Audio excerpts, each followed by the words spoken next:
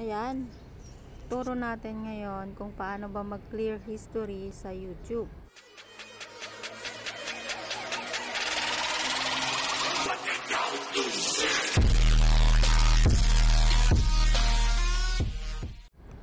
So, unang gagawin natin, yan, pupunta ka muna sa iyong YouTube. And then, makikita mo yung library, yan. Kiklik mo lang yung library. And then, pupunta ka ngayon dito sa clear history. And then, may kita mo yung tatlong tuldok dito sa kanan mo. Ayan, pipindutin mo rin yan. And, pupunta ka ngayon sa history control. And then, makikita mo dyan, clear watch history. Ayan, pipindutin mo lang yan.